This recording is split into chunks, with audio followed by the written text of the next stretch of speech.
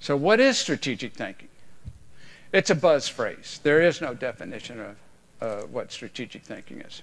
Strategic thinking is, I like to say, it's like a collage. It's a group of different thinking skills and actions that you can take that collectively, when you put it all together, you get the necessary foresight on where you want to go with your organization. So to try to help you get some clarity, I created a 8-step framework of strategic thinking, and what I'm going to do is walk you through that right now. So we'll put up the first slide. Now you'll see there's 8 sectors here. One is open mindset, get information, connect the dots, create ideas, engage intuition, see the whole, perform analysis, make decisions. Okay, let's go through each of these. Okay, this is a prerequisite. If you can't have an open mind, if you don't realize you don't know everything, if you don't have a flexible mindset, if you're not open to ideas coming from right field or left field, you had better forget being a strategic thinker. This is a prerequisite. You must be open-minded, and you must be able to switch to different thinkings. Now, you will get a copy of these slides, following the lecture, okay? So the first thing you want to do is says, okay, I'm ready to start scanning the environment. You're ready to connect the dots, okay? Well, now wait, without turning around, is there a picture on the back wall back there? My question is to you, do you care? Of course not. You don't care. Point I'm trying to get across here is that's how your mind works. It creates a blind spot. It creates a scotoma. What it does is it prevents you. If you saw and took in all the information around here, your mind would be so overloaded there's no way you could think. So the mind blocks out things that you're not interested in. So this raises the question about focus and how it's important that you have focus. And that's why the mind works that way, is that you've got to have focus. Okay, so you're going to scan the environment. Now let me ask you a question. How many of you have seen the video of, people with white shirts and black shirts passing the basketball to each other? Can I see a show of hands? Quite a number of you. Well, guess what? You're going to see it again. But what I want you to do, even if you've seen it before and know what the answer is, I still want you to do it, because you won't really get the learning value out of it if you don't actually do it. Okay? So let's run the video. This is an awareness test. How many passes does the team in white make? Make sure you count. Go!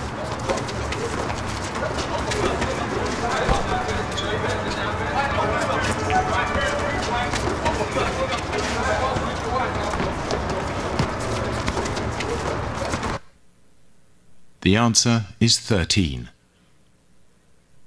But did you see the moonwalking bear? The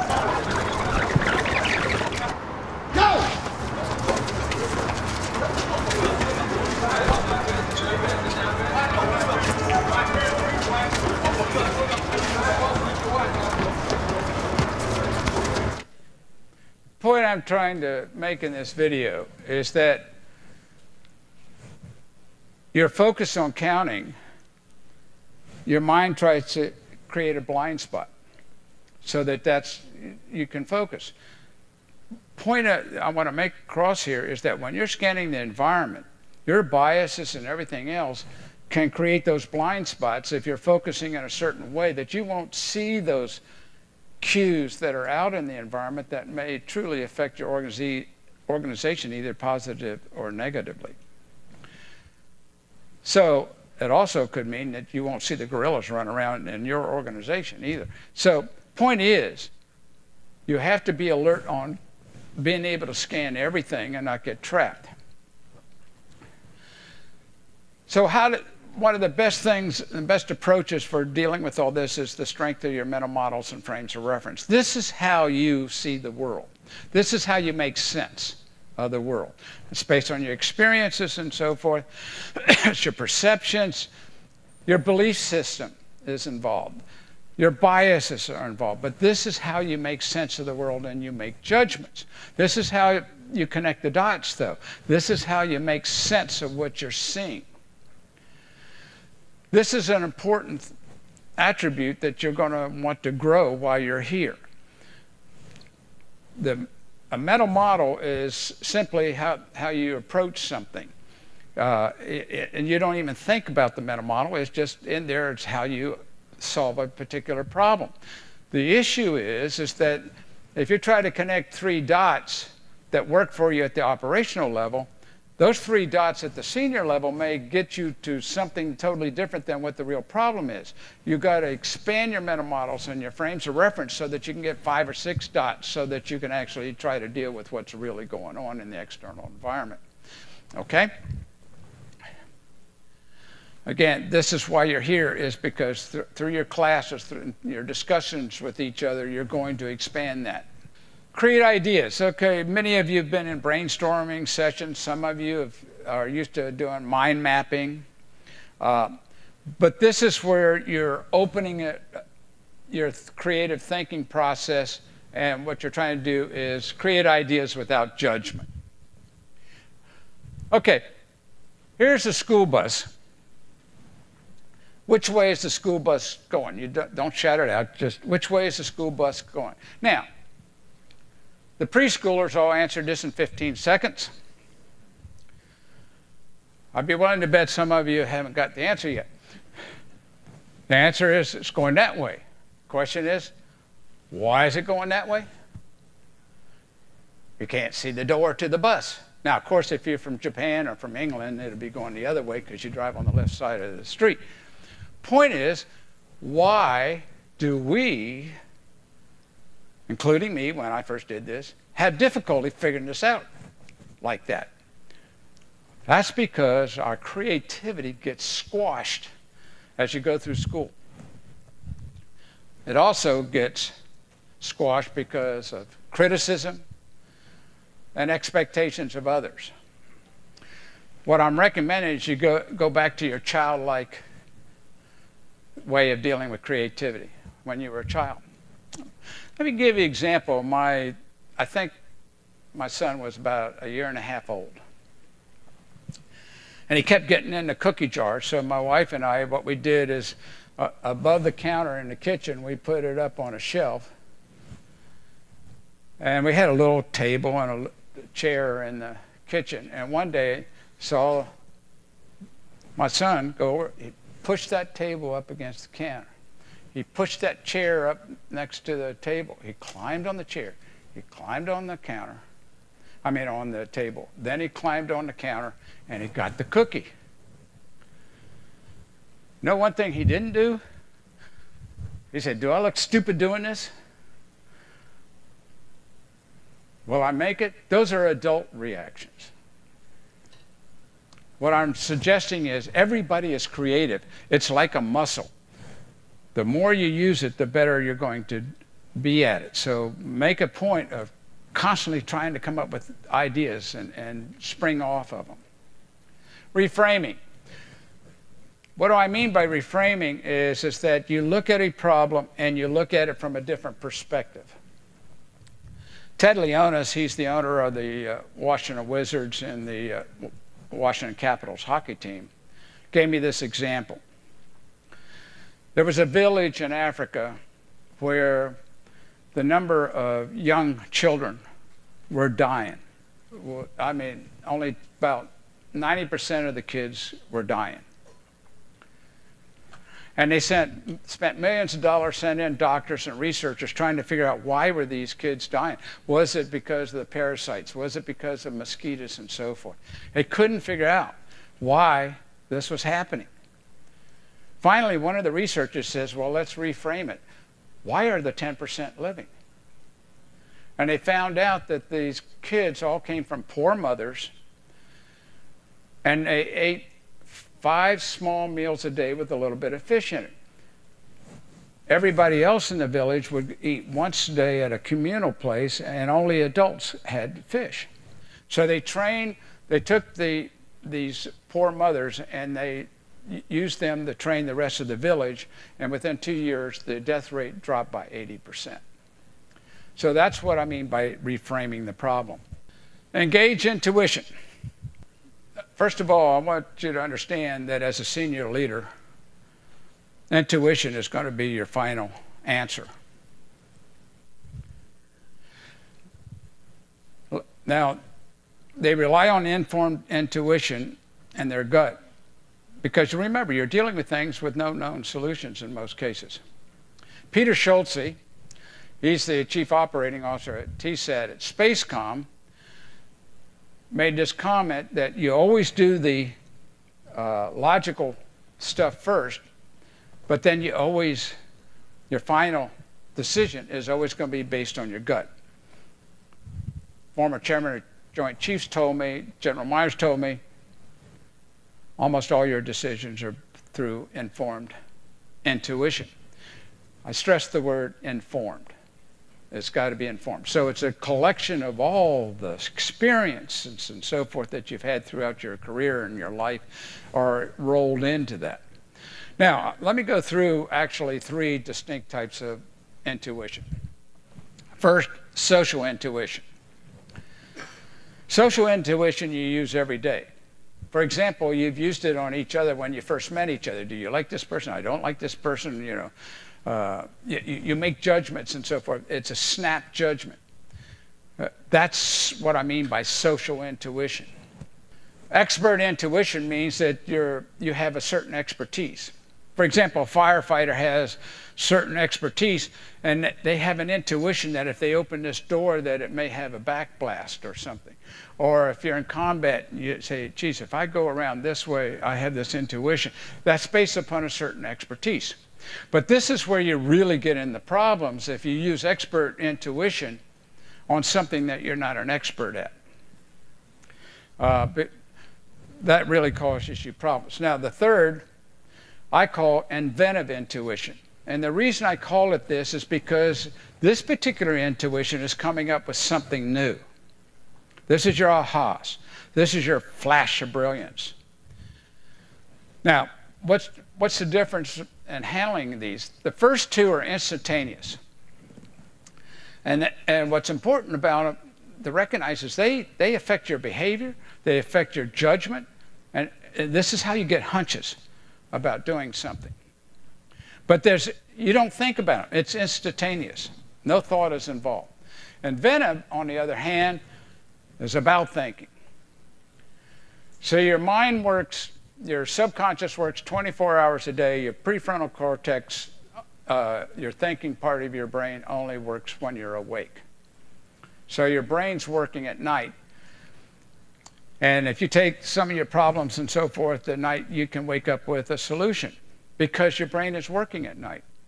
It's also when getting good sleep is important because that's when you're transferring memories from short-term memory to long-term memory, and your hippocampus occurs at night. So how do you get the ahas then? If you're focused real hard on a problem, you're not going to get an aha. Now, you may get some creative idea, but you're not going to get the aha. The only way you get ahas is to get away from the problem. You take a walk, you jog, you do it when you're asleep or whatever it may be. But the point of it is, the only time you really get ahas is when you're not really thinking about it. So some of you have seen this before, but I want you to answer this as quickly, not out loud, just as quickly as you can. A bat and a ball costs $1.10.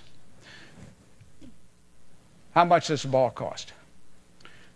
Now, if you used your intuitive judgment, you would probably say 10 cents because it's logical that $1.10, but of course that's the wrong answer.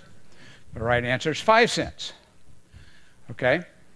It's $1 more, so it's the bat's $1.05 and the ball's 5 cents. Point of it is, it's amazing how many people don't take the time to really think about a solution. They jump to a solution, and many times it could be catastrophic for you. Next, we go to seeing the whole. And what do I mean by seeing the whole? It means systems thinking. You have to be really good systems thinker at the senior level. Because whenever you make a decision, it's going to have consequences throughout the system. Now, also, you want to know the system because you may know, hey, I can use this leverage point over in this point to impact something over here that I want to happen. Or if I don't pay attention, I may do something here that would be catastrophic to something over here. Take the conflict situation in Syria. And I'm not suggesting that you read any of this. What I'm trying to show you, if I was to do something in the far left-hand corner, it could have either a positive or negative factor on the right-hand corner. That's what I'm trying to get across. So systems thinking is really important at the senior level. So when you've done all this, now it's time to get closure. You've gotten your ideas, you've exercised your intuitive judgment and so forth. Now you're seeking closure. Okay? This is critical thinking.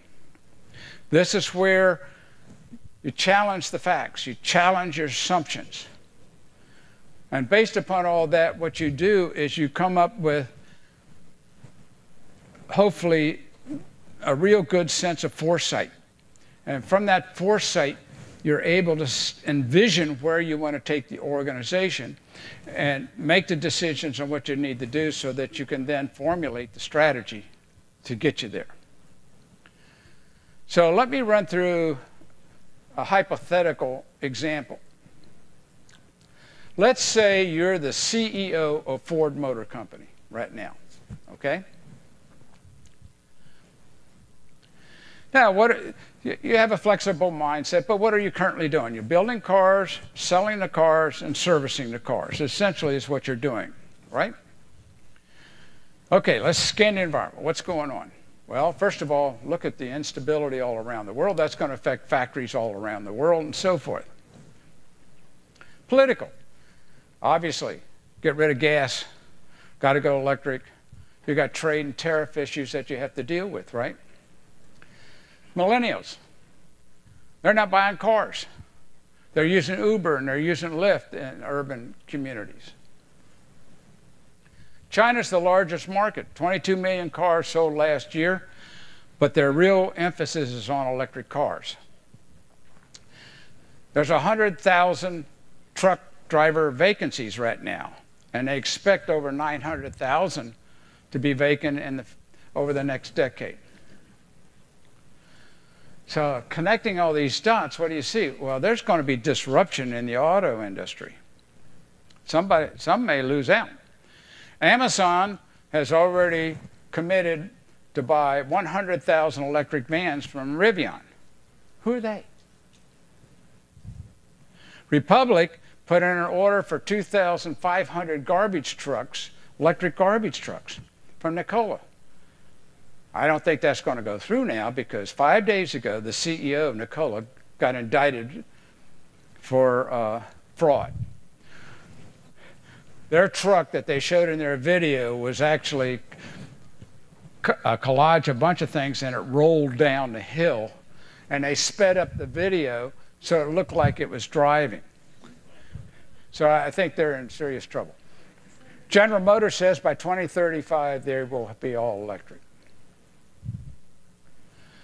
The pandemic, what's it done? Everybody's gone to remote buying, online buying. If they continue this, what's that going to do to the dealerships if they're buying their cars online? So let's now, okay, so here's what's going on. Let's think about what can we do? Well, let's reframe the whole issue. Why don't we, instead of selling cars to Uber and Lyft, let's do it ourselves. Let's make the cars and then run the cars, self-driving cars in urban areas. Use your smartphone. Okay, I need a car over here. The car comes, shows up. You get in the car, drives you where you want to go. The car stays there until the next person calls it on a smartphone. You know, let's do that. one way of possibly doing things in the future. Ahas, what are some potential ahas? Of course, I'm making this up because you wouldn't have the flash of brilliance yet. But, man, if everybody's electric, everybody's going to be bored. What are they going to do if they're going cross country? Sit there and, I'm driving across country here. Maybe you invent something that you can put in the vehicle, maybe large screen where you can have all kinds of communication with your organization or something, whatever. But here's a market that you might be able to, you know what?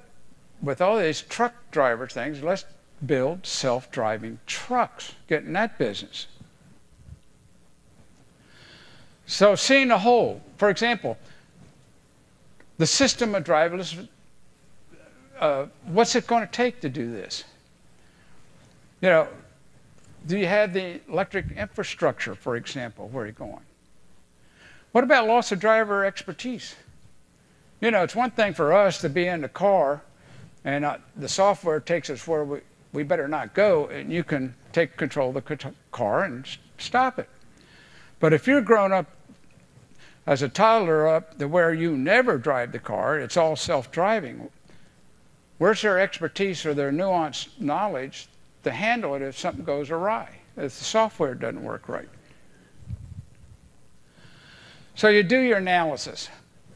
First of all, are we capable of transforming ourselves to go electric while still selling cars today?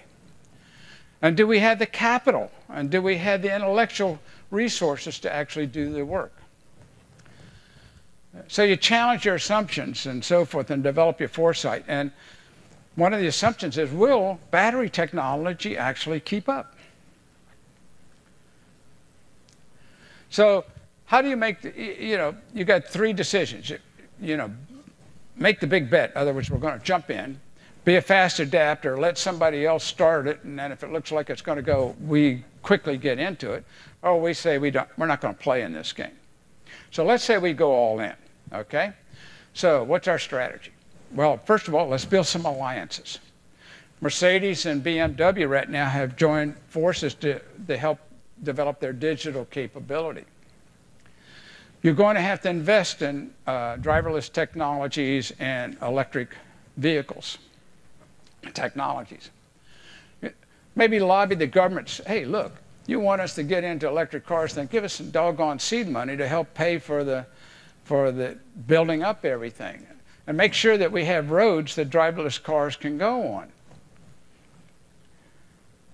By the way, what's going to happen to the roads? If everything's electric, you pay for the maintenance of those roads through gas taxes. Is every road going to become a toll road? What's going to happen there? Identify maybe a real technical company that's really good in big data and artificial intelligence and machine learning that you can use, merge with them to help you build the right cars.